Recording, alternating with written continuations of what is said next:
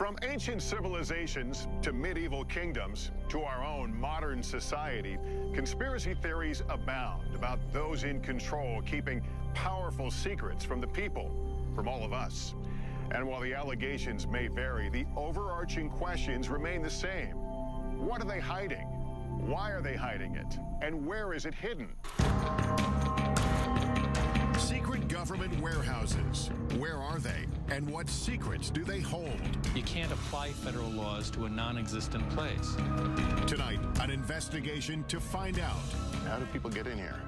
We'll travel the world looking for answers. From powerful Washington insiders. Could there be military bases we don't know about? At an abandoned military base in Montauk, New York, with investigator Richard Dolan. We're starting to see the disturbances already. In the skies above the legendary Area 51 in Nevada, with researcher Glenn Campbell. Helicopter 9660 Hotel, you familiar with that restricted airspace 3 miles to your west? All the way across the ocean to perhaps the biggest repository of history on Earth, the Vatican. Can we go into the actual archive now? Our investigation will reveal shocking revelations about secret government experiments on U.S. citizens. We were making human guinea pigs out of civilians. Cover-ups about the existence of UFOs. I couldn't tell them what I was done because it was top secret. Potential evidence from a secret base that may provide proof the government has been hiding the truth about extraterrestrial life for decades. You're clearly not human. It's so unusual. It's like nothing I've ever seen before. We'll speak to informants who divulge details about what's hidden and where. There's thousands and thousands of underground tunnels. And for the first time on network TV, bring you footage purportedly smuggled out of Area 51 of an extraterrestrial. Travel with us on a global expedition to find the truth about secret government warehouses.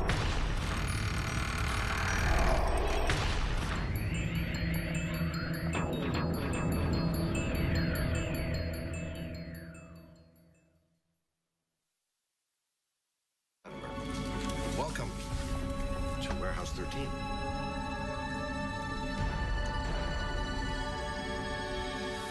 The secret government warehouse. It's a concept portrayed in pop culture that has intrigued audiences around the world for generations. What is this place? Officially, K39ZZZ on the North American grid. But I like to think of it as America's attic. In the sci-fi series Warehouse 13, 2 Secret Service agents are sent to a classified location in the middle of the desert. There, they are told they must protect a mysterious government facility full of historical artifacts that have potentially catastrophic paranormal powers. What you're supposed to do is hunt down whatever is threatening to ruin the world's day and neutralize it and bring it here. You're gonna snag it and bag it and tag it. It may seem like a far-fetched idea, but we know there are locations around the world where governments are hiding things. On military bases, in government archives, in underground bunkers. Many of them pertain to national security. But are there other deep secrets inside these restricted areas? What are they doing in Fort Knox or in Area 51? What are they doing in the Vatican that I can't go in and see? The mere fact of refusing to let people in makes the people on the outside question why are they being shut out and what is actually happening in that secret area or secret meeting. Are there facilities we don't even know about, hiding things we should know about? Some say yes. I believe that there are large numbers of underground facilities throughout this world, a large number of Warehouse 13 type facilities. Everything's in its little compartment, buried away very, very secretly, whether it deals with mind control or UFOs or maybe secret biological weapons or what have you. Secrecy is the norm, not the exception. To answer these questions, we began our investigation in Washington, D.C.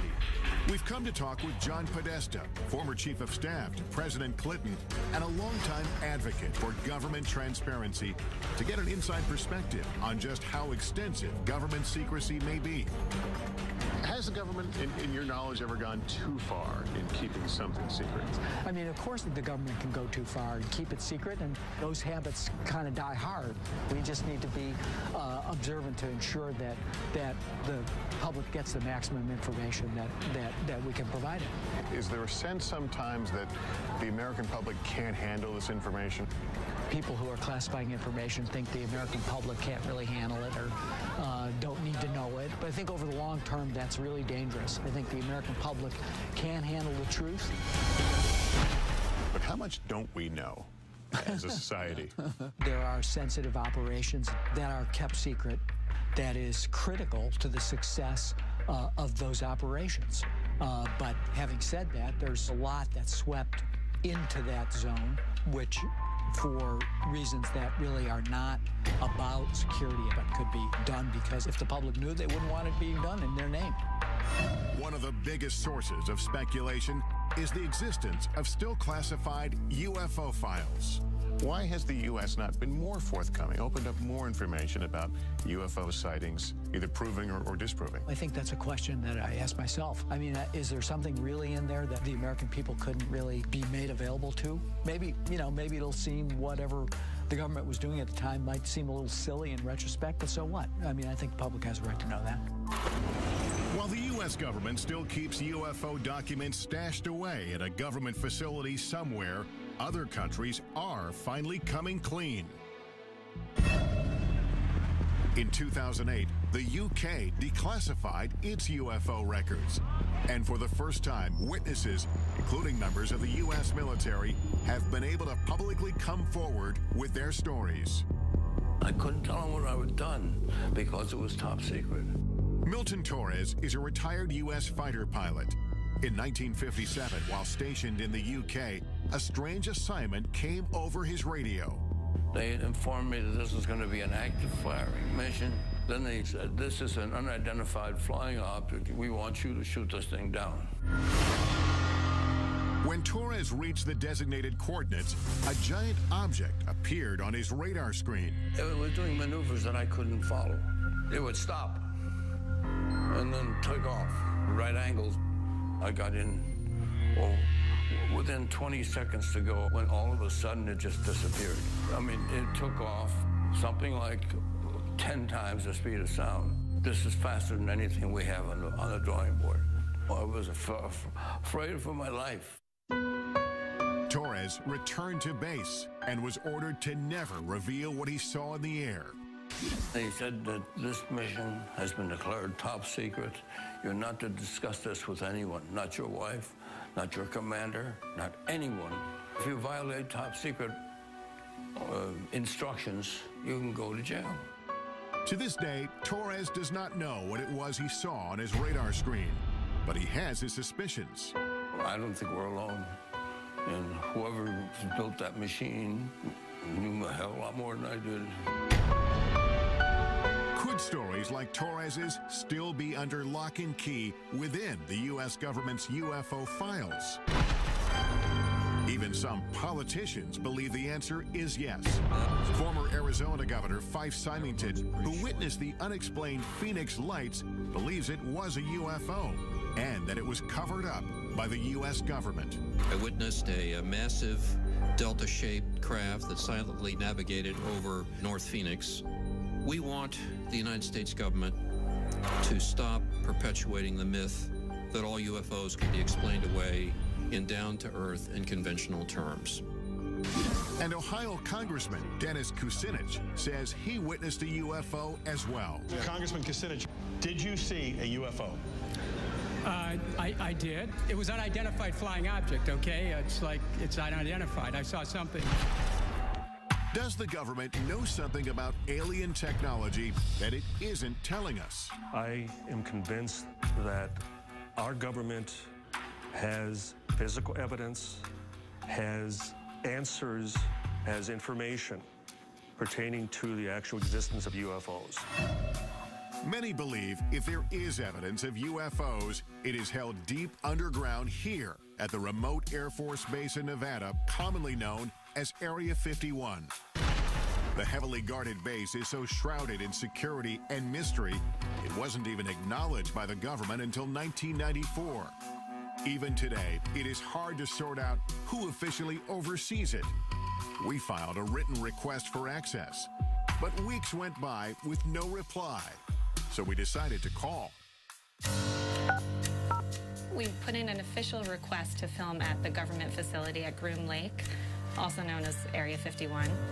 I do think that there is some merit to be able to get onto a base such as yours and see what actually is there and what kind of programs taxpayer dollars are paying for.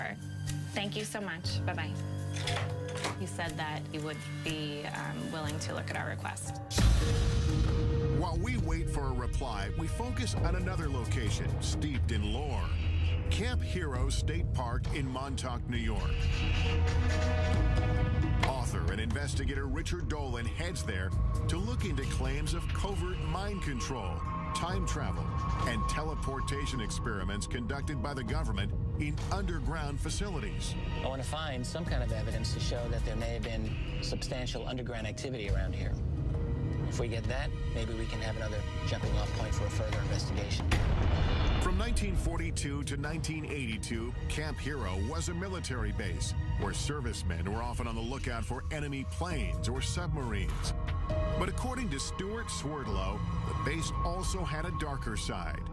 He claims that from 1970 to 1983, the government experimented on him at Camp Hero as part of a program he calls the Montauk Project.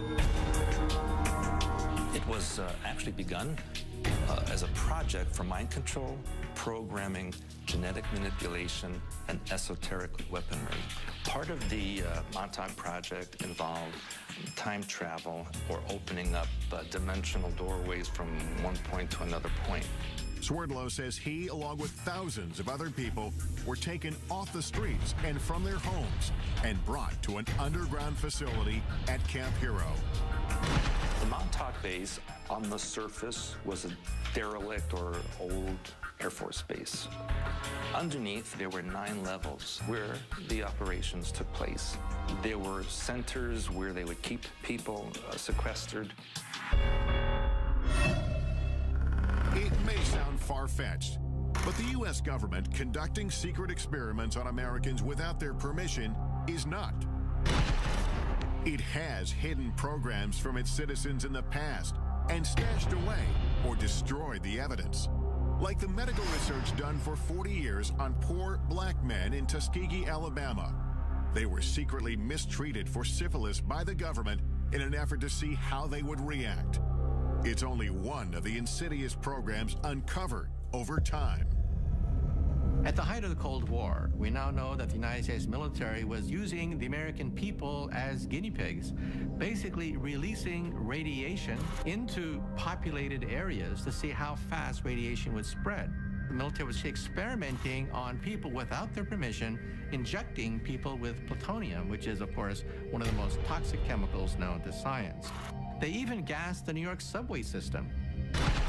But perhaps the most shocking programs involve mind control experiments carried out from the 1950s to the 1970s. The most infamous among them was MK Ultra. MK Ultra was a top secret project to see whether or not mind control was a possibility. The military and the CIA began to look into the possibility of LSD, mind-altering hallucinogenic drugs that could brainwash people. Well, the consequences of this, of course, are enormous because this was uncharted territory. People went crazy. We were destroying people's minds. Retired Army officer Michael Bailey says he was one of the military's test subjects. They said the tests were safe. There was nothing to be scared of. Bailey was stationed at the Edgewood Arsenal military base in Maryland in the mid-1970s after volunteering for what he thought was a program to test uniforms and equipment. They explained that we were going to be testing equipment of the battlefields of the future, and it sounded exciting. But in fact, Bailey says he and hundreds of other soldiers were injected with LSD and other harmful drugs or exposed to dangerous gases to see how they would behave. We obtained this once restricted training video shot by the military, which shows some of the effects of the experiments conducted on their own men stationed at Edgewood. 6.5 hours after exposure time, the confused volunteer needed help as he attempted to traverse part of an obstacle course. At this point, hallucinations and other mental disturbances were evident. Looking back, Bailey believes his government betrayed him. You trusted the government, you trusted the Army. It was a bunch of lies. There was a lot of harm done at Edgewood Arsenal. More than 100 of these mind control experiments were conducted at military bases, in hospitals, and at leading universities like Princeton and Harvard. But these programs had some disastrous consequences. There were a number of suicides, a number of unsuccessful suicides. One man who had been dosed with LSD actually tried to commit suicide on his front lawn in front of his children and was in a what's commonly called a flashback state. The truth behind MK Ultra was only revealed in the mid-1970s. All the classified documents were ordered to be destroyed by the head of the CIA. But about 10 boxes of financial records were overlooked, and a small portion of the dark truth was uncovered. The thing about MK Ultra we have to remember is that we have very little information about the specifics of the programs, and that is because most of those records were destroyed. Without comprehensive records about who exactly was involved, some speculate that MK Ultra victims may have changed the course of history. The assassin of Robert F. Kennedy, Sirhan Sirhan, has been speculated for a long time to have been a mind control victim. At Harvard, it's interesting to note, one of the students involved in the experiments there was the Unabomber. If experiments like MK Ultra took place without public knowledge, is it possible the Montauk Project is another example of a government program that to this day remains classified? We only learned about MK Ultra by accident. It could so easily be the case that had all those records been properly destroyed, to this day, all MK Ultra would be rumor. When I think about that in connection with something like Montauk, it makes me think that it's just possible that the Montauk Project remains rumor because simply the guys running the security did a better job than they did with MK Ultra. Could the U.S. government have been conducting experiments inside secret underground bunkers at this retired military base?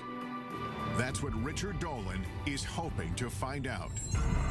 If the claims about the Montauk Project are true, that'll change everything about what we think we know about this world. And I have to say, if you're going to have a secret program, then Montauk is a great place to have it in a lot of ways. It's very remote. I think that it's possible that there has been some strange activity going on under there. Since the base is now a state park, we asked park officials for permission to access any underground areas. But they said they are not aware of any tunnel system in Camp Hero. Dolan has heard otherwise. I'm told that there are interesting structures in this area. Tunnels I've read about. I want to see something. And what he finds may change what we think about the Montauk Project. What the hell is this? What is this? Ahead, I'll join Dolan at Montauk, where we'll use cutting-edge technology to look below the ground. There is something here that could be an underground structure. Later, I'll examine potential evidence that could prove the U.S. military has been covering up the existence of extraterrestrial life for years. Could this be the smoking gun that we're all looking for? But first, I'm heading to Rome, Italy, to try to get past the Vatican gates and into one of the most mysterious repositories in the world, the Vatican Secret Archives. No one knows exactly what secrets are in the Vatican archives. They are so huge. All this when Inside Secret Government Warehouses continues.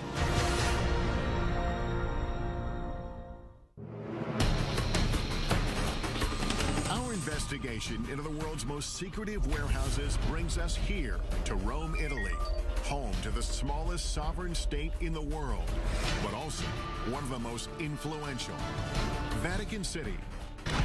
It is the headquarters of the Catholic Church and its 1 billion followers. And although its government rules over only 108 acres of land, the reach of its power has extended around the world. The Vatican is an intriguing place because it's the oldest continuously existing organization on the face of the earth. You can trace it back 2,000 years. The Vatican's role in shaping history is well documented, and some of it, like its support of the arts, is proudly on display here. It's one of, if not the greatest, repositories of art, history, tradition, theology, and written material in the world. It is a treasure trove.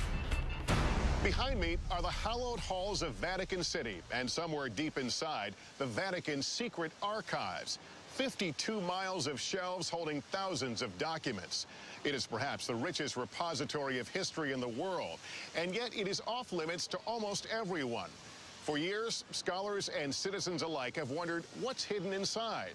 Is the Vatican guarding powerful secrets? No one knows exactly what secrets are in the Vatican archives. They are so huge, and scholars are rather limited in what they're allowed to look at. I don't know that we'll ever know everything that they have there. The secrecy and lack of access have stoked the interest of academics, writers, and even Hollywood. In the novel and later movie, The Da Vinci Code, it is speculated that the church might be hiding the truth about the bloodline of Jesus Christ. While in the movie Angels and Demons, an ancient document stored inside the archives holds the key to preventing a secret society called the Illuminati from exacting revenge on the Vatican. This way, please. The archives in the movie is a vast, highly secure, state-of-the-art facility filled with millions of documents. The chambers are hermetic vaults. Oxygen is kept at lowest possible levels. There's a partial vacuum inside. Could the real Vatican secret archives be a facility like this one? And could there be documents inside pertaining to explosive subject matter the church may want hidden? Like prophecies about the apocalypse, evidence of a supposed bloodline of Christ, exorcisms, or secret societies. Information that might alter our understanding not just of the church, but of history. Recent discoveries tell us yes. Vatican archivist Barbara Frale found a document buried inside that is key to understanding the Pope's role in the execution of the legendary Knights Templar. Many people believe that Pope Clement V led the investigation into the Templar Knights and disavowed them and led to their downfall. You have found a document. What does that document tell us about the story? In 2001, we found in the Vatican's secret archive an original parchment belonging to Pope Clement V, who asked for a secret hearing for the masters of the Templar Order, absolving them, as he was convinced they weren't heretics. Now we know that the Church never condemned the Templar Order, and that it was the King of France's act of violence and abuse to cause the closure of the order. Because this document was filed in the archives in a strange way, its existence remained unknown for hundreds of years. This makes me wonder, could there be other documents about other important pieces of history that have not been found? There are still millions of documents which are yet undiscovered in the Vatican secret archive. So what else might be hidden unintentionally or intentionally inside? Much of the speculation about what is intentionally withheld is about end-of-the-world prophecies, like the famous Third Secret of Fatima. It is one of the most well-known and important prophecies to Catholics around the world. The story goes that in 1917, a vision of the Virgin Mary appeared several times to 3 small children near Fatima, Portugal. Today, a site where thousands of the faithful flock each year. During her visits, the vision is said to have shared 3 secrets about the future, but the Vatican only revealed the first 2. The first one was a vision of hell. The second one had to do with the end of World War I and the beginning of another great war shortly thereafter if Russia wasn't converted to Catholicism. But the third secret was with hell, leaving some, like Fatima researcher Christopher Ferrara, to wonder what it said. In 1960, for reasons unknown, the Vatican let it be known that the secret was going to be placed under seal forever. But on June 26, 2000, the Vatican finally relented under mounting pressure and published a vision. The announcement of a third secret made international news. For years, people speculated that the third secret was actually a prophecy about the end of the world.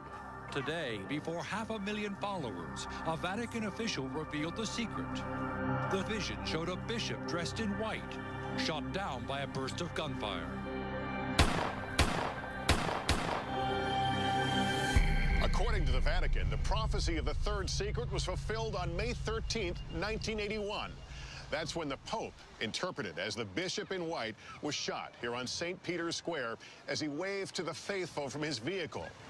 But there are those who don't believe that explanation. They believe the real third secret may still be hidden inside the Vatican, and that it contains an even more startling revelation.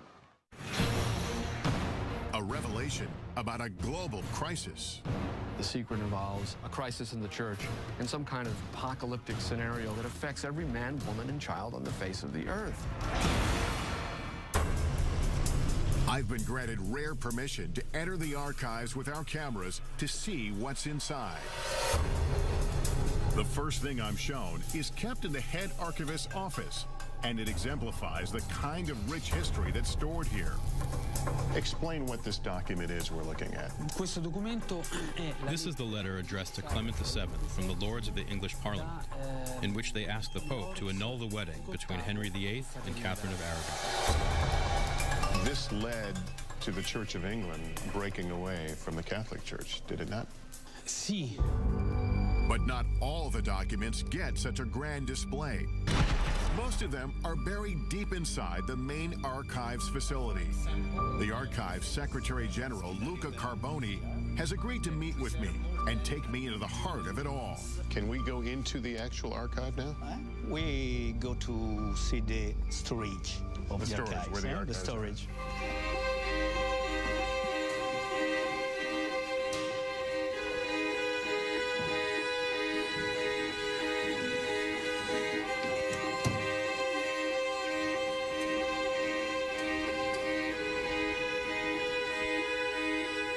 We arrive at the main facility, and I'm instantly overwhelmed by the massive number of files that are before us. We are standing amid the history of the Catholic Church, but this is also an important part of the history of the world, isn't it? The Vatican Archives is important in the world, unique because we preserve a continuous chronological space of over 800 years, from 1198 onwards. Documents as varied as records of medieval families to letters from the brilliant astronomer Galileo, who had famous battles with church leaders of his time, live on these shelves. So you have a correspondence from Galileo. We have a simple letter to a cardinal from Galileo. So that's Galileo's signature. Galileo's signature from Florence in the 18th of December 1628. There is just so much here. Is it possible that there are things here that even the archivists don't know about? Yes, each day we discover something new or something interesting. When you use the term secret here... Okay, secret means private. Secret in this case doesn't mean things that no one can see. No, only private. Private, but off limits to all but about 1,000 researchers handpicked by the Vatican each year. It's not hard to imagine how documents can get buried in this vast warehouse, either accidentally or on purpose. The Secrets of Fatima, would we find something about the Secrets of Fatima here? No. Here is not preserved.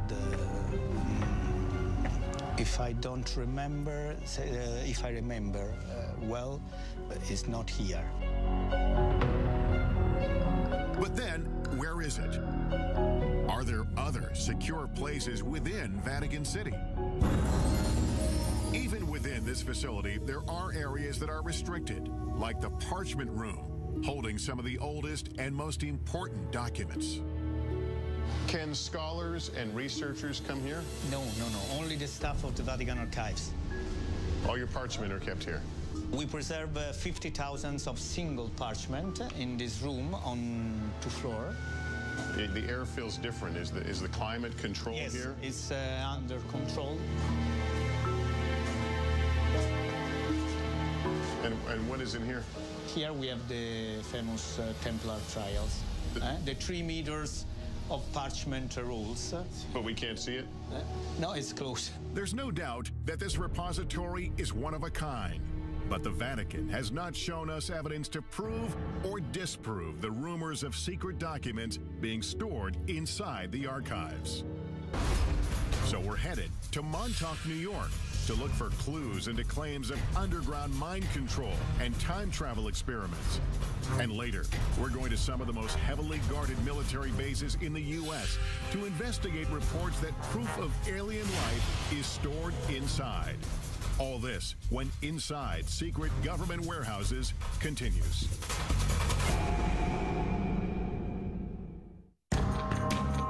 We're on a quest to uncover the world's most elusive government warehouses and the secrets that may be buried inside. Our investigation returns to Camp Hero State Park in Montauk, New York.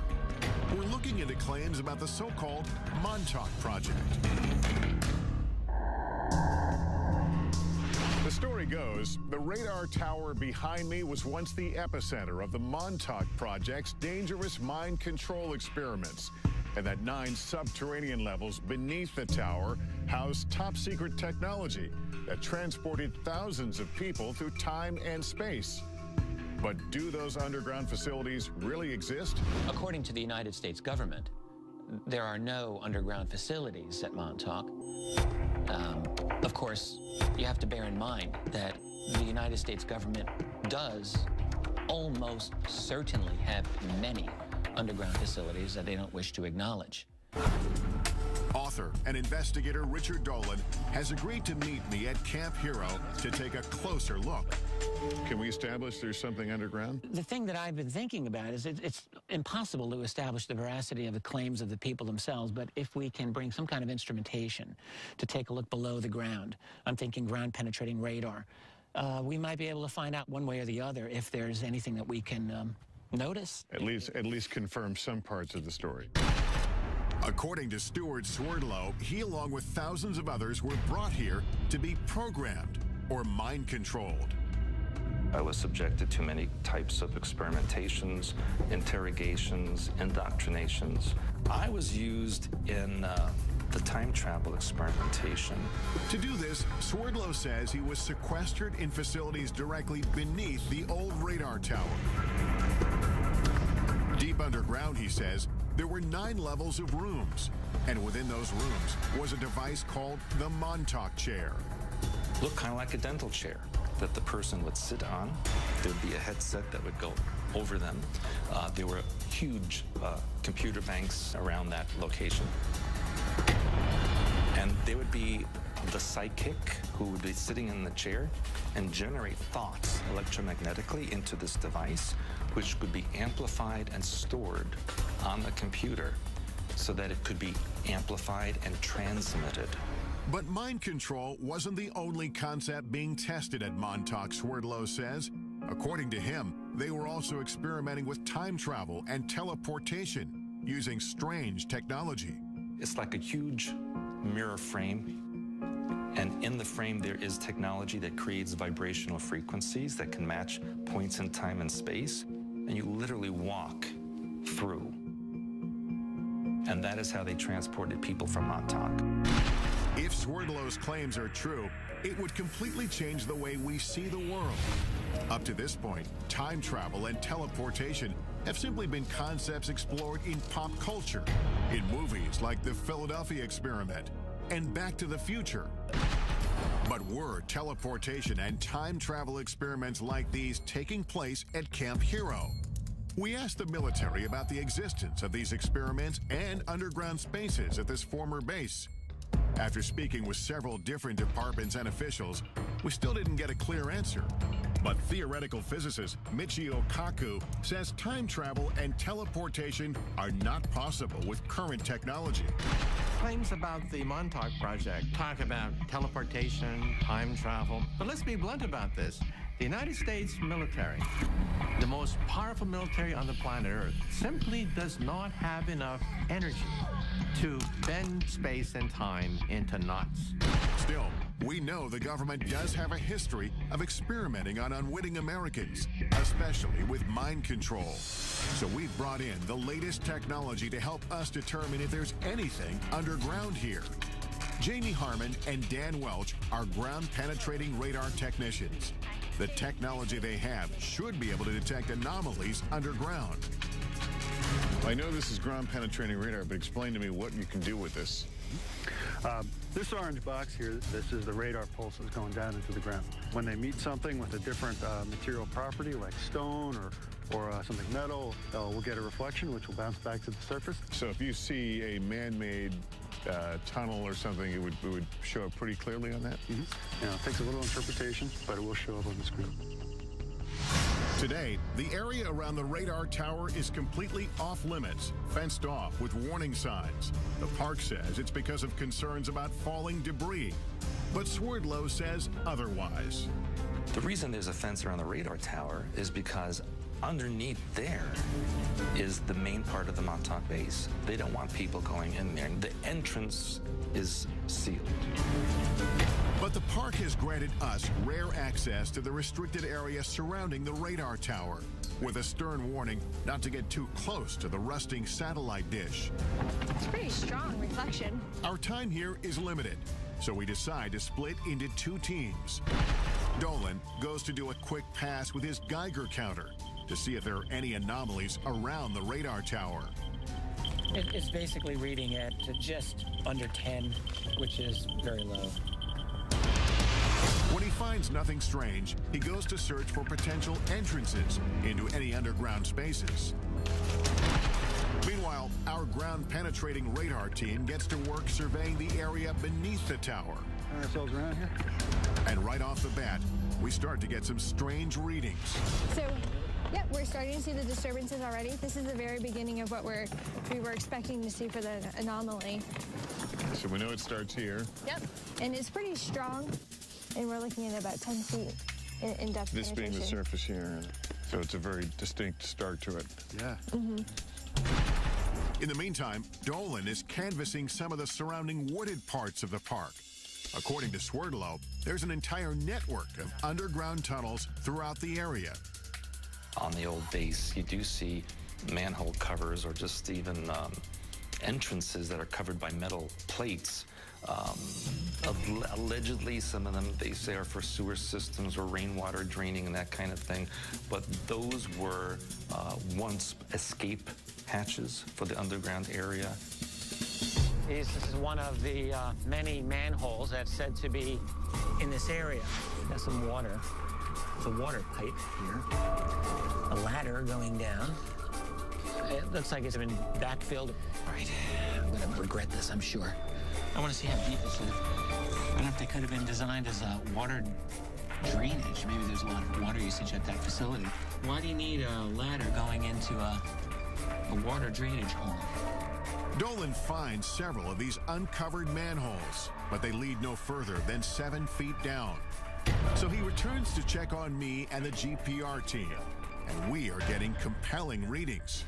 We did a number of passes right around this area here, and down about 10 feet or so, it looks like we're getting the surface of something interesting. But you're also seeing it's rather flat.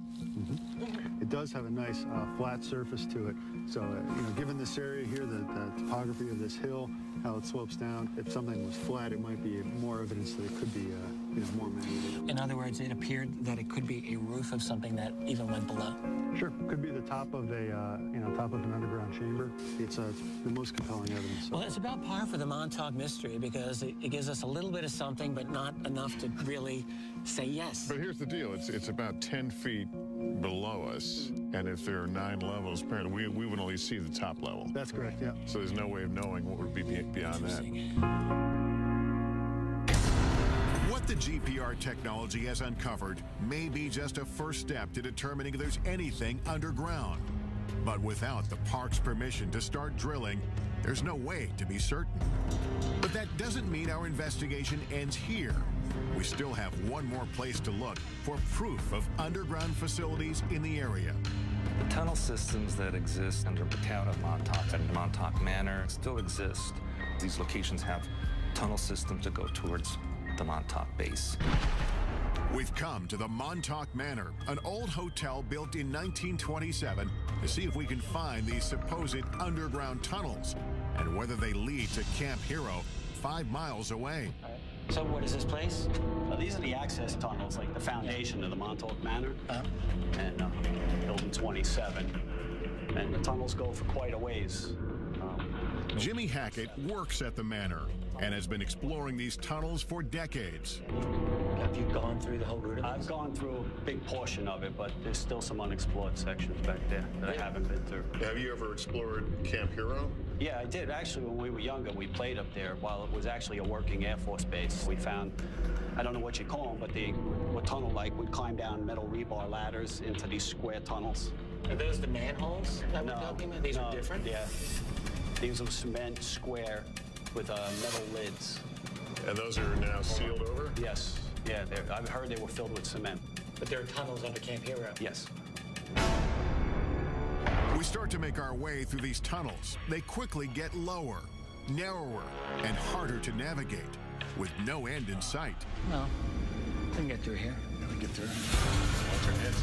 Yeah. A lot of cobwebs down here. A lot of cobwebs, and just keep going. Turns around to the right. Oh, great. This could go on forever. Okay. Come on up here and take a look at this. We finally get to a point where it is no longer possible for 2 people to keep moving forward. He's gone ahead a little bit to see exactly how far it really goes. I can't believe it goes this far. Neither of us can figure out why you would have a crawl space of this length under this building. Richard, can you hear me? My way back here. I couldn't find the end of it.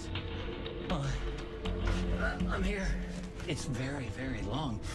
And one end is a dead end, but then it branches off and it goes into several different directions. I could imagine people getting temporarily lost down there anyway. I think as far as either of us goes right now? I think so, yeah. These seemingly never-ending tunnels add another dimension to the Montauk mystery and keep the story alive. We may never know the truth about the Montauk Project or about what may have taken place here at Camp Hero. What we do know, of course, is that military bases here in the U.S. and around the world are ideal places to hide classified projects.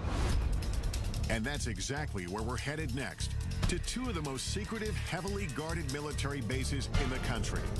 Our first stop is Wright-Patterson Air Force Base in Ohio. Could the potential evidence we uncover there prove once and for all the base has been engaged in a cover-up of alien life? He says, forget you ever seen this, forget you ever worked on it, don't talk about it. And later, we'll head for the skies in an effort to get the closest look possible at Area 51, where alien technology and life is said to be stashed away. All this when Inside Secret Government Warehouses continues.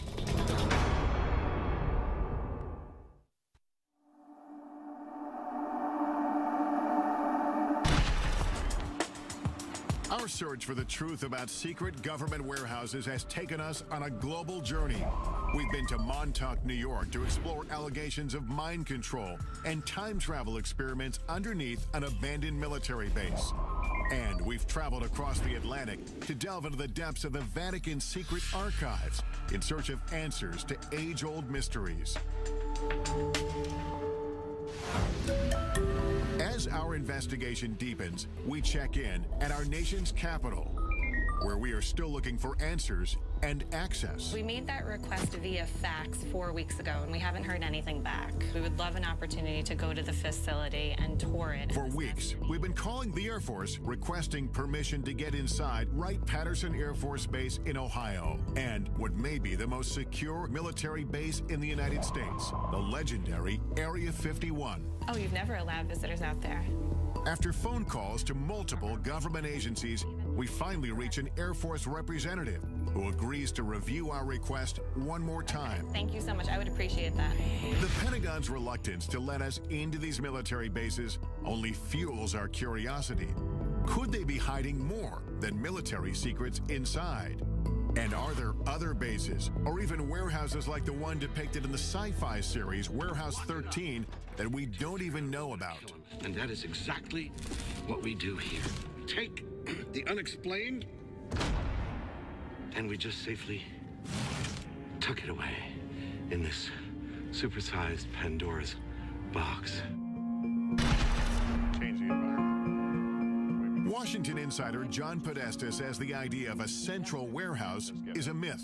There's, of course, not one single place that classified information is distributed across the country and across the globe. Could there be military bases we don't know about? Could there be places underground? Well, if we don't know about it, how do we know? Officials at Wright-Patterson Air Force Base declined our request for an interview. But we are able to speak with Congressman Michael Turner, who represents the Dayton, Ohio district where the base is located. Wright-Patterson Air Force Base is known as the largest Air Force base in the world. It has over 20,000 people who work inside the fence, largely in research and development. It has been involved in every plane for the military, starting with the Wright brothers plane, going straight through to stealth.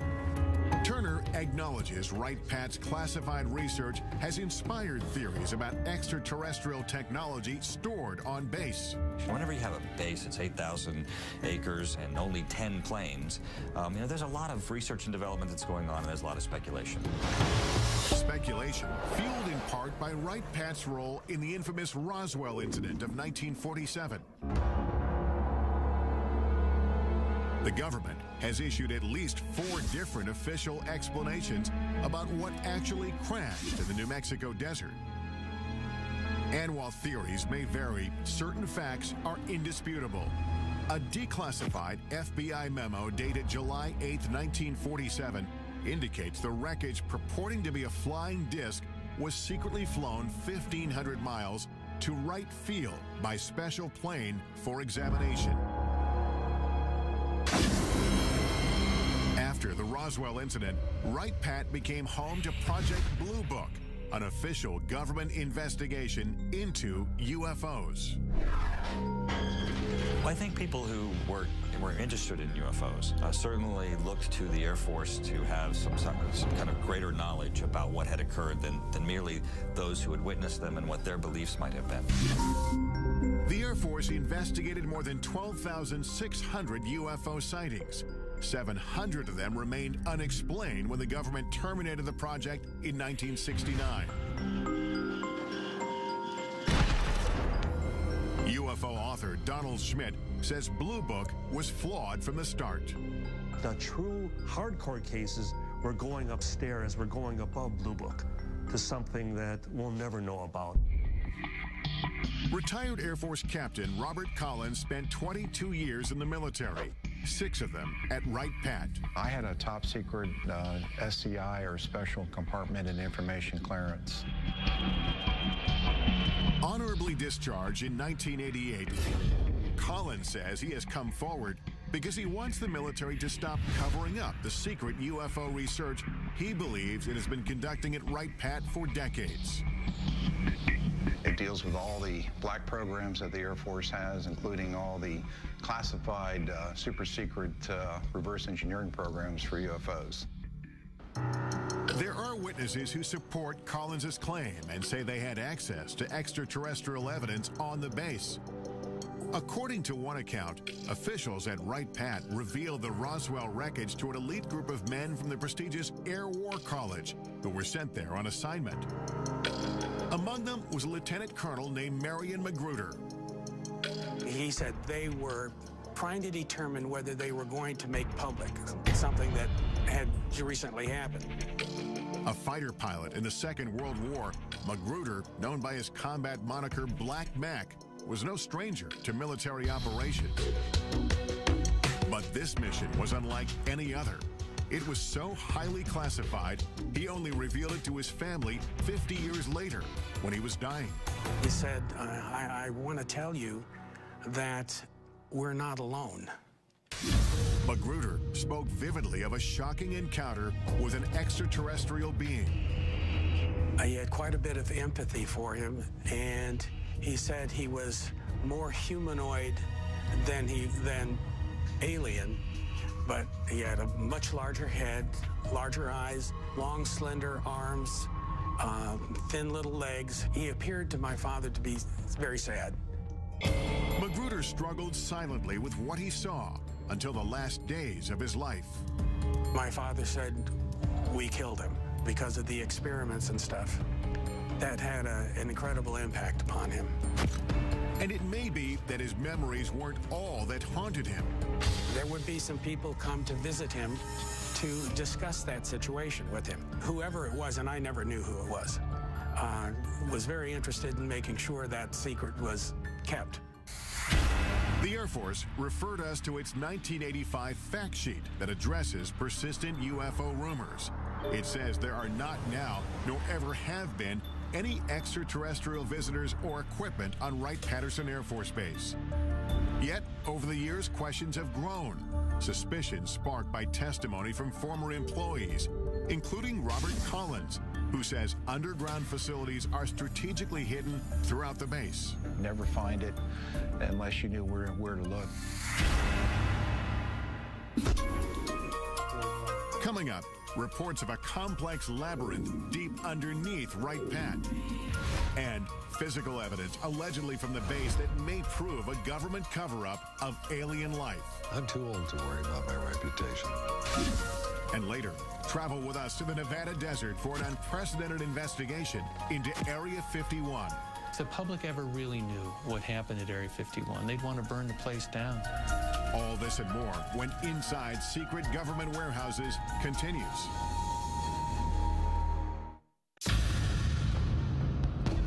We've come to Wright-Patterson Air Force Base in Dayton, Ohio to investigate the truth about what may be hidden inside. Is this base ground zero in a government conspiracy to cover up evidence of alien life? Many UFO researchers believe so. They have the proof. They have the physical evidence. To this day, everything still points to Wright-Patterson Air Force Base. According to retired Air Force Captain Robert Collins, the next building is 620. These civil engineering drawings show entrances to a massive complex of tunnels and vaults located under the base, which leads to a set of stairs. Combining data from 25 years of research with information leaked to him by unnamed sources, Collins describes what he believes is under the surface. All these tunnels and vaults are completely independent of anything else in Wright-Patterson Air Force Base. 60 feet down below ground. And then there's a limestone rock bed, which is anywhere from 10 to 15 feet thick. So you may be as far down as 70 feet. You're looking at probably the size of a couple football fields at least in length. There's roughly 4 big vaults. They're about 100 by 100 feet in size. They got carpeting on the floor of the tunnels, and you could drive a pickup truck through them. Collins says the most remarkable secret isn't the underground complex itself, It's what he says the Air Force was and possibly still is hiding inside. The things that were stored in these vaults were, of course, bodies, alien bodies, all the cryogenic equipment used to support and maintain and preserve those bodies, and medical examination tables and biological testing equipment. The Air Force denied our request for an interview with a representative from the base. But local Congressman Michael Turner says plenty of classified information is at Wright-Patt, and it's all with good reason. A lot of the things that are going on at Wright-Patterson Air Force Base are secrets that need to be protected. There are things that are in development, research that we're doing, possibly for capabilities for us in the future, or even how we're looking at our potential adversaries. A statement issued to us by the base says the evolution of virtually every Air Force aircraft flying today can be traced back to Wright-Patt. They tell us current developments include material that can sense and then heal its own cracks, as well as bird and insect-sized aircraft capable of swarming. One of the few reporters allowed on base to investigate the legends of UFOs at Wright-Patt is Emmy Award-winning newsman Carl Day. For an awful lot of unanswered questions. And tonight, we're going to try and sort out facts from fiction. And they said, well, come on in and look and see if you find anything. This was at the invitation of the Air Force. Aware of reports about underground chambers, Day asked to be escorted to the lowest level of Building 620. The tunnel that I went through was certainly not big enough to drive a truck through, and we had to duck down in these tunnels because they were very low. While Day didn't find hidden tunnels, he uncovered something even more shocking. It was a small mandible, which is the lower jaw of something. In the course of his reporting, Day met a dental technician from a Veterans Affairs hospital 15 miles outside of Wright-Patt, who said he had worked on a strange impression of a mandible brought from the base. At the time, the man was so afraid to tell his story that he didn't reveal his name or face. Never seen anything like this before in human or animal. Neither one. Today, at 81 years old, John Musgrove speaks undisguised for the first time. I'm not going to be around too many more years, and I'd like for this story to be out, you know, because I don't think the federal government is ever going to come out and say, yes, there are aliens and they are visiting us. Musgrove says that in October of 1979, two uniformed men he recognized as officers from Wright-Patt came to the VA hospital to obtain a cast of a dental impression. There was no blood and saliva. It was just dry as a bone. And I noticed right then and there I had something unusual. I thought to myself, my God, what have I got here?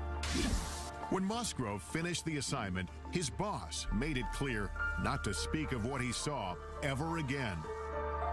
He raised his hand up like this with the impression, looked at me and crushed it and threw it into the trash. And that's when he says, forget you ever seen this, forget you ever worked on it, don't talk about it.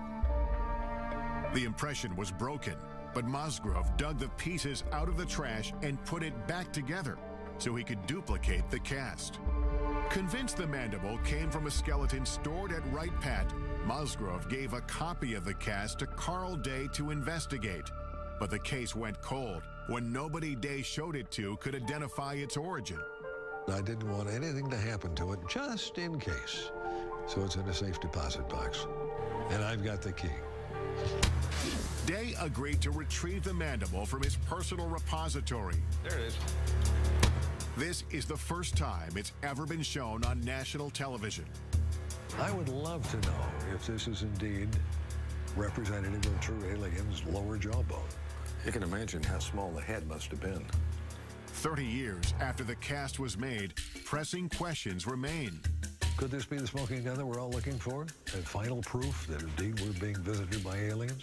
It proves one thing. There's something other than human and animal.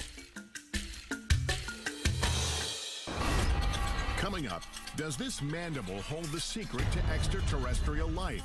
a leading dental anthropologist weighs in. And that's not even close. Right. But first, join us in the Nevada desert. Doesn't it make you wonder what's in there that has to be so secret that they kill? As we examine exclusive video that may expose what happens inside the most secretive military base in the United States. When Inside Secret Government Warehouses continues.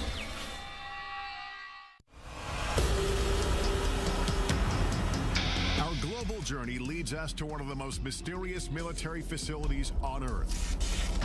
The legendary Area 51. Area 51 is a black facility, which means it was created to deny its very existence. You can't even approach it. It's so heavily guarded. So it's really hard to know exactly what the government is doing. Government secrecy surrounding Area 51 has made the base so notorious that it's even depicted in blockbuster movies like Independence Day. In the film, Area 51 is portrayed as a massive UFO research complex, complete with flying saucers and alien bodies. After repeated requests for access to Area 51 or a representative, we're turned down. May I ask why we're being denied access? The Air Force issued a statement saying the area is used for testing and training for operations critical to the effectiveness of U.S. military forces and the security of the United States. And some specific activities and operations, both past and present, remain classified and cannot be discussed. Undeterred, we hit the road to find out as much as we can without breaking the law. I'm now driving to the Nevada desert a couple hours north of Las Vegas, heading to the legendary Area 51, a place that perhaps holds some of this country's biggest, deepest military secrets. And what exactly goes on there has been the source of a lot of speculation.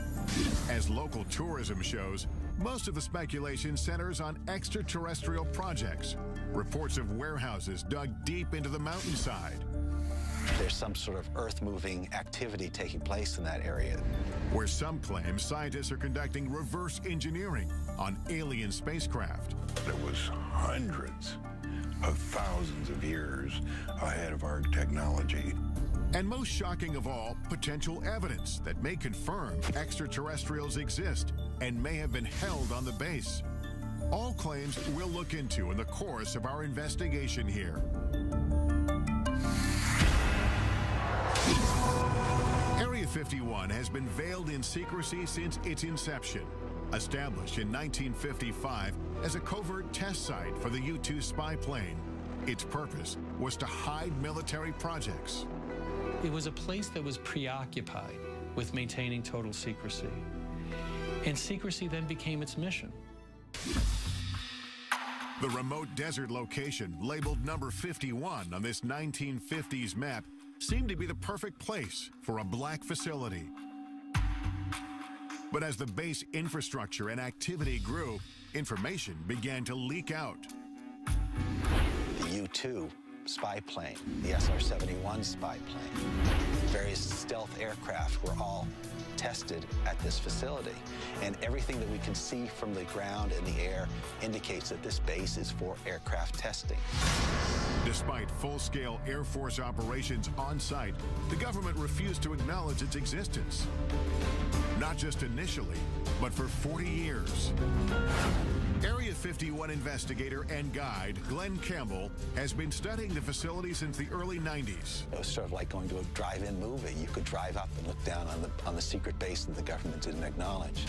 I'm going to meet up with Glenn Campbell. Glenn and I first met up 16 years ago when I came out to this same desert trying to get answers about Area 51. This viewpoint we're heading to is Freedom Ridge. In this report I did back in 1994, we simply drove up a nearby peak and the entire facility was revealed. From our mountain vantage point, Dreamland is a collection of unremarkable buildings. Today, the military has expanded control over land around the base. It's been a long time. So getting a good view won't be as easy. What will we be able to see today? Well, from the ground, we're not going to be able to see much. And I know you brought some so we have satellite photos. Increasingly better satellite imagery over the years. Some of this stuff is incredibly good. Look at these runways and things. It's still the best way to see it is from overhead. Yeah, the security of this place is part of the intrigue. That's what continues to raise the level of curiosity and even, conspiracy theories. The security here is intense. Look around, it's a good place to hide. It's a damn fine place to hide. Area 51 first gained public attention in the late 80s with an explosive claim made by a physicist named Bob Lazar. He said he'd been working on a top-secret project to reverse engineer alien spacecraft at a classified location near the base. He says, no, John, he said, I was in it, I touched it, it's real, it's E.T., it's nothing that we could have produced. Bob Lazar declined our request to be interviewed for this program, but referred us to his good friend John Lear, a retired pilot who flew missions for the CIA. I was the guy that exposed Area 51. Lear says he pushed Lazar to do a television interview revealing the government cover-up of alien technology. He said, yeah, just as long as I do it in shadow. The interview took place at Lear's home, and he captured the setup in this exclusive video. Taking pictures, that's Bob. That's his wife. In the interview, Lazar claims to have worked on flying saucers in a secret facility called S4. So covert, it's camouflaged by a mountain south of Area 51. John Lear describes S4 as Lazar explained it to him. S4 is an underground base. It just looks like a slope of a mountain, but actually they're hangar doors, and they slide up. So it looks like just part of the mountain is sliding up. And it would lead into a laboratory, and there was a set of hangars there. 9 hangars all together, and there was a flying saucer in each different one of them, and they were all different. Right, straight down the road.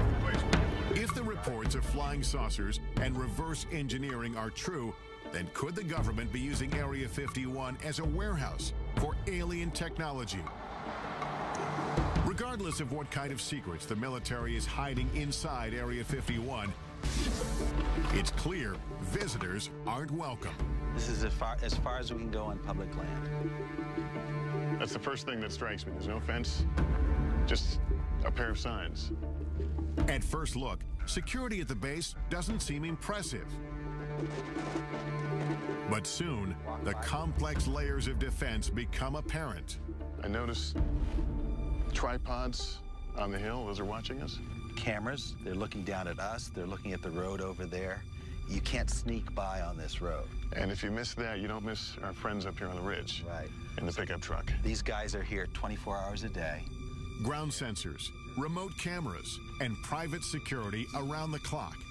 Yet the desert itself may still be Area 51's best protection. You know, when we came here, I expected to see a 15-foot barbed wire fence. There's no fence, just a series of these orange posts. These posts are the only marker that you're required to have in Nevada to mark a boundary line. They don't need a fence here. They've got 13 miles of empty desert to protect the base. Well, the sign's pretty typical. Warning, restricted area until you get to the bottom. Use of deadly force authorized. So we're actually 3 feet from being in a situation where we could be killed. Doesn't it make you wonder what's in there that it has to be so secret that they'd kill? Could it be true alien visitors are being held at Area 51? Airing for the first time on network television, this video purportedly shows a live extraterrestrial on the base. He's apparently being observed by military workers through a glass partition. The source of the tape is a man who goes by the name of Victor. He won't reveal his identity for fear of retribution. Victor says the video was smuggled out when material from the base was being converted from analog to digital. He discussed the video with an altered voice in this 1996 interview. Approximately twice a month, they sit it down for a session that generally lasts from 3 to 5 hours. Victor claims the alien arrived on Earth in 1989 and was subject to regular interviews. In this session, He says the alien becomes distressed. He's checking for hemorrhaging around the eye sockets and in the nasal cavity. Victor believes the alien died in the mid-90s. We have no way to verify whether the video is authentic, but we'll take it to a creature effects expert in Los Angeles to test its plausibility. In the meantime, we scale a mountain in search of any sign of structures inside the restricted area. Point is to hug these orange markers. I haven't even seen the orange markers before. There's but we know the orange markers are to our right here. We're losing daylight and only have orange posts to guide us. One wrong step into the invisible border means we could be arrested. I see a structure off in the distance. What are we looking at there? That's the actual guardhouse. That's the actual gate within the Nellis Range. So if you were to keep driving on the road past those signs and you got to that guardhouse, you'd be arrested immediately. We continue to climb upwards until we can't go any farther. Well, this is as high as we can get. It looks like we're at the end of our journey because I see what do you call them, camo guys? Yeah, the camo dudes. Are here. That's some orange markers here. This is as far as we can go. This is where the border changes. I think our only option is to get in the air during daylight, and maybe I'll be able to get a glimpse and get some idea of what's in Area 51. But we're going to need daylight and a chopper. Yeah. Coming up, join us in the skies above the Nevada desert as we take you as close as you can get to the most infamous military base in the country. They now know who we are and where we are. That's correct. Is Area 51 the epicenter for a cover-up of alien life? Or is the base concealing earthly secrets that are much more disturbing? Find out what happened at Area 51 and what humans did. That's scary enough. When Inside Secret Government Warehouses continues. The only people who know what happens inside Area 51 are the employees, and their identities, even down to the cleaning staff, are kept secret. That white bus with the darkened windows, we're told, ferries local workers from around Area 51 who come here to work each day. Those not bussed in are flown in, shuttled back and forth on special unmarked planes. They fly on a private airline known over aircraft frequencies as Janet every morning from Las Vegas to Area 51. This surveillance video shows workers returning from Area 51 on private 737s. These are jets without any company markings. They just have a red stripe down the side.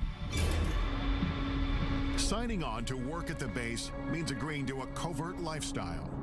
No one can even admit that they work there. Jonathan Turley, a litigator in national security cases, first learned about Area 51 in 1994 when he was contacted by employees who were gravely ill. You're basically told to go die. And they weren't supposed to talk to a lawyer, and they weren't supposed to talk to a doctor. Despite having signed non-disclosure agreements, some workers told Turley they'd been exposed to toxic materials on base. One of them was a sheet metal worker named Robert Frost. He couldn't tell the doctors where he was working or what he might have been exposed to. They could have put him in jail for it. In 1994, I conducted this interview with Frost's widow, Helen. She told me about the first day her husband came home with symptoms. He walked in a door and he was screaming. I looked at him, his face was bright red, and all the skin was peeling off of his face. Turley filed a lawsuit accusing the military of poisoning Area 51 workers through blatant negligence by recklessly disposing of hazardous waste. They dug a football field-sized trench, and they would fill it every week with all types of hazardous and toxic wastes. And then they would just dump jet fuel on it and set it on fire.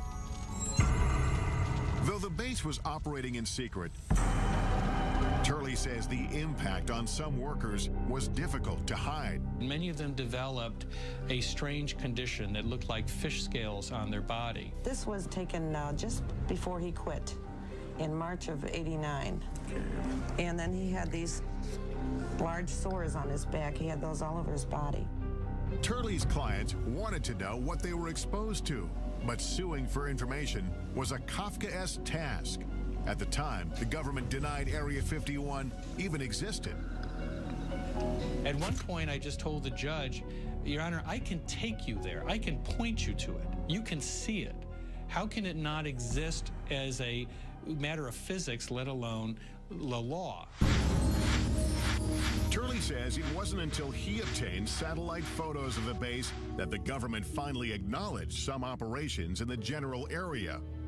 They believed that they lived in a special place that was not reachable by federal law, that even killing someone, it was just simply not something to be held accountable for.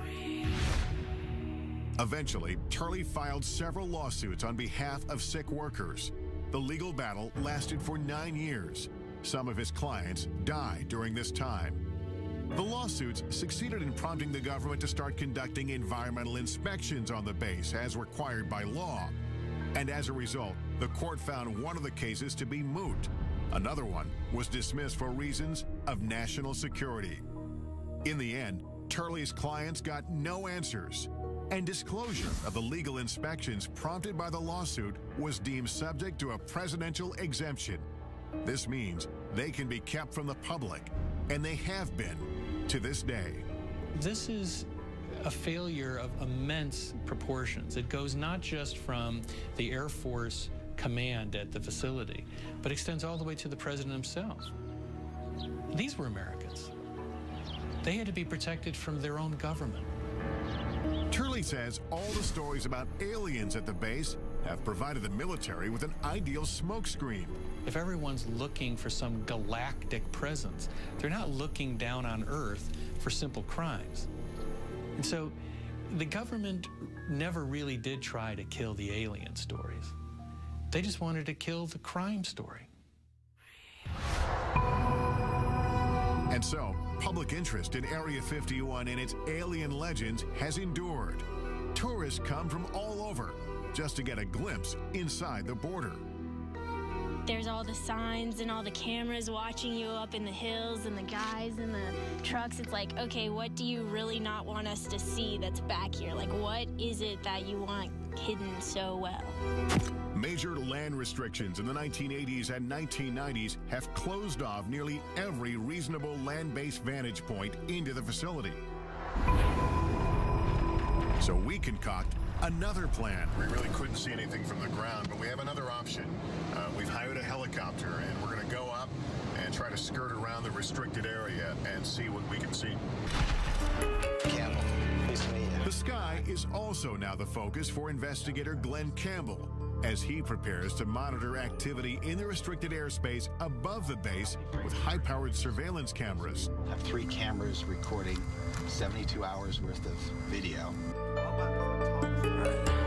These 3 specialized cameras will record continuously and capture anything unusual overhead, day or night. The idea is have Bald Mountain on one side, have this small peak on the other side. Looks nicer. As we await the results, I head off to do some aerial surveillance of my own.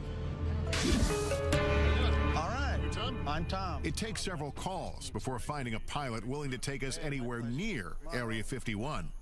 Well, these are restricted areas, and why they're restricted areas, they don't tell us. How close can we legally get? Well, it's recommended that you don't get closer than about 2 miles to the border. Are we going to tell them what we're doing? No, we're not going to tell them. We're just going to tell them we're going to be doing some flying, looking the area over if they ask. Let's do it. All right. Okay, here we go. Squad 4373 and ident. 4373 with an ident for 9660 Hotel. They now know who we are and where we are. That's correct. During our ascent, we overhear communications between air traffic controllers and the unmarked government commuter jets. Janet 267, Nellis control radar contact, maintain 15,000. That airplane he's talking to is one of the Janet airplanes, like an aerial bus service. Once we've flown over the highest mountain, Area 51 creeps into view. I can actually see it from here. We're probably about 10 miles from the border. But just as soon as the base is within sight, a warning comes over the radio. Helicopter 9660 Hotel, you familiar with that restricted airspace 3 miles to your west? 9660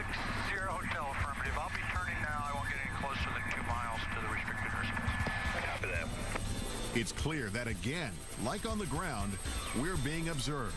We are as close as we will be allowed to go to Area 51. This place is so restrictive that we legally can't even point our cameras in the direction of the base.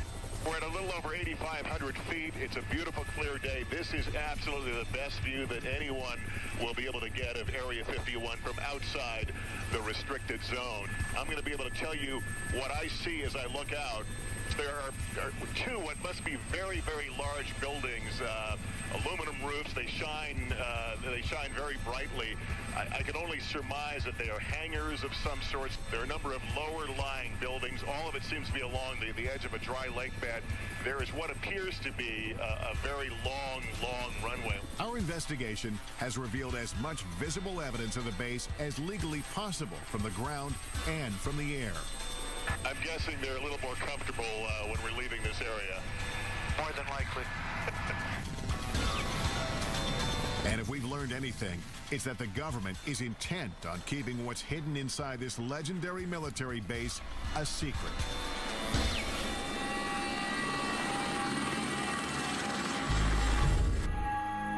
After 72 hours monitoring the sky, our video surveillance captures some anomalies. An eerie desert storm sweeps through the area. A bright light floats along the horizon after dark. And then we discover this glowing disc in the corner of the screen.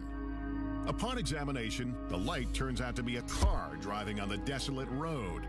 The disc, however, remains unexplained. Campbell says it could be the moon. When you come to the desert and you look up at the night sky, you see more stars than you would ever see anyplace else. When you look up at all those million points of light, you got to be crazy to believe we're alone in the universe. Coming up, our investigation continues as we travel from coast to coast to analyze the evidence we've discovered on our journey. What will the purported alien interview video from Area 51 reveal? And could this mandible support theories of extraterrestrial life? It's like nothing I've ever seen before. Answers coming up next on Inside Secret Government Warehouses.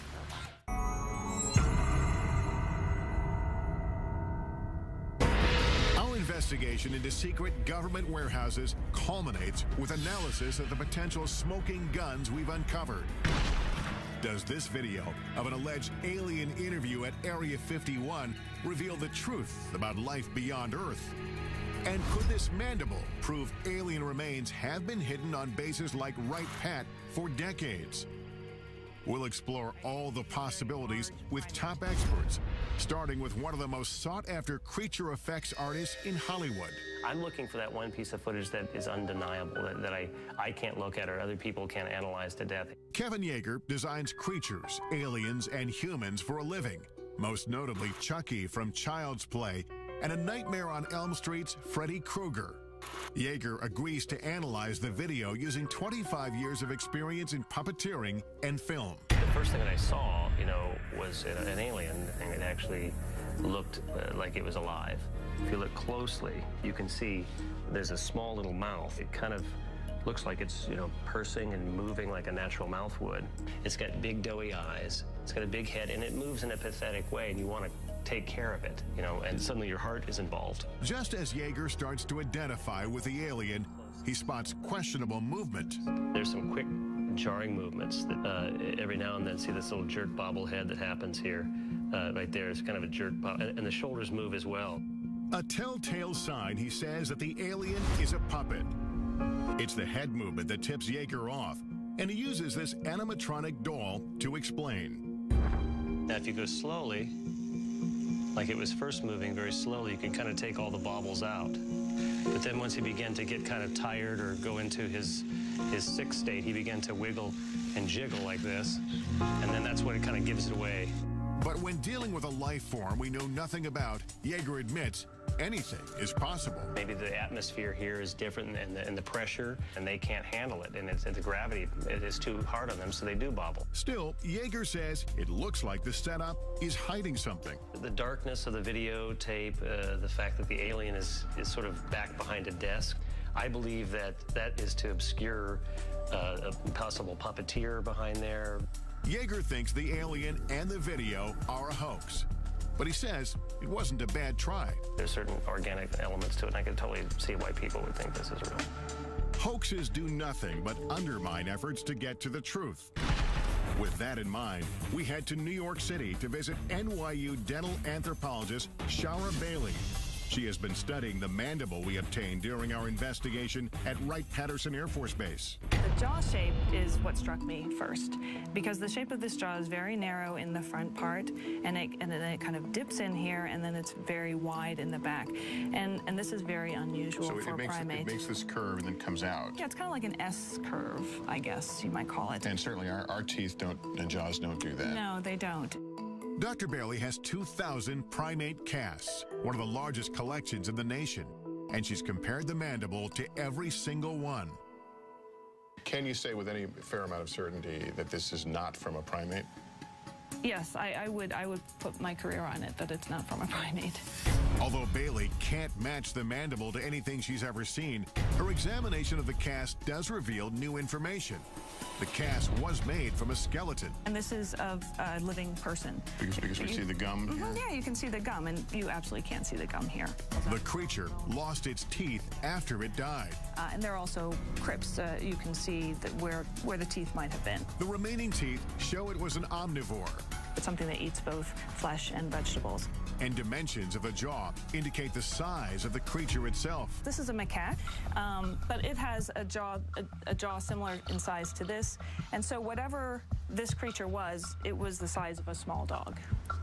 And the skull size would be similar as well to match this? Yeah, there's a very good correlation between jaw size and skull size. The cast has some characteristics that strike Bailey as peculiar, including signs of being scraped with a tool. It's definitely been modified. So that I can tell you. Whether it's authentic and it was modified for some other reason, it's very hard to tell. She also questions the apparent human-like dental pattern, which could disprove the notion that the cast came from an alien skeleton. If we're an alien and evolved on a different planet, totally separate from us, why would we ever expect it to have the dental pattern, the same number of teeth and the same types of teeth as a human? It's very odd. If in fact this came from another planet, how would you begin to really compare it to find out what it is? All I can do is compare it to living things on this planet. This mandible is not of any creature that comes from our Earth, that's for sure. This alleged alien artifact tied to our nation's most complex Air Force base may be just the tip of the iceberg of what the government doesn't want us to know. Could this be one of the many secrets locked away in classified government warehouses around the globe? And is there a real Warehouse 13?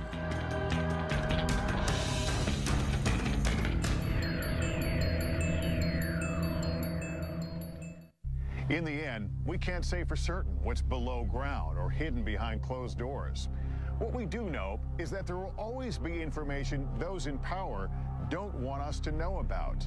And as a society, we have the right and the responsibility to keep asking, to keep pushing, to discover what they don't want us to know and why. I'm Lester Holt. Thank you for watching.